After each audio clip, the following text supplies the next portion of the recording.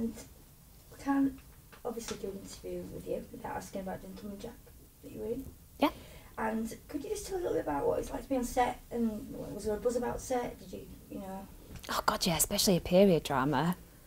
Oh wow, because it's so real. Everything's so real. Everywhere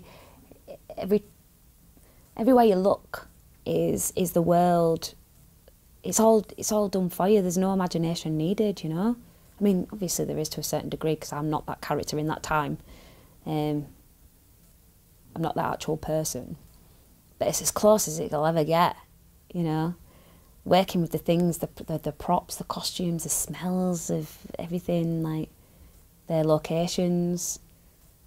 Was it all on location at Shibden Hall? Yeah. It's and actually to Yorkshire's like historic. Like literally, we did the first scene where my little boy falls off the cart. They didn't have to do anything. It's all still cobbled streets, you know, and cobbled little walkways, and man, that's just stunning. And they filmed here as well, didn't they, in Huddersfield? Yeah, the theatre, didn't they? Yeah, they like did. The bank. Yeah. I was like, ooh. Yeah, I mean, that's a buzz in itself. Like, you've gone back in time, you know. Who wouldn't want to do that? And to allow yourself to believe it, for people to allow them, you know, everybody is in that bubble, that world that's been created. Like, there is no buzz like it, in my opinion. I love a costume drama.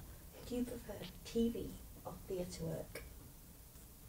I think it's got to be screen work for me, for that reason.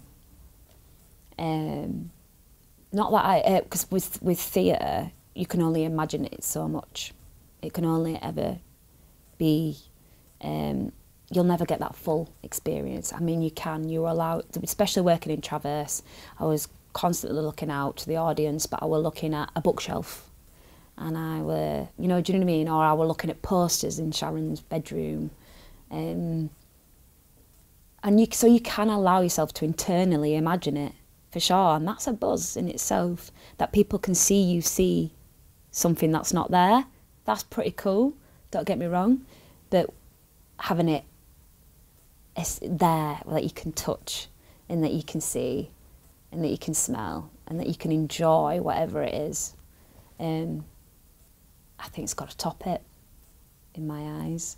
And that's really, and the subtlety, I think, of what can be achieved on screen is champion.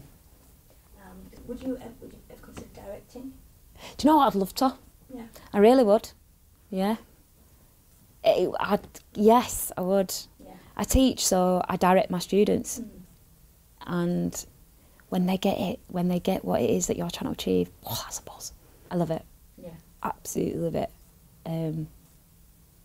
So yes, I would.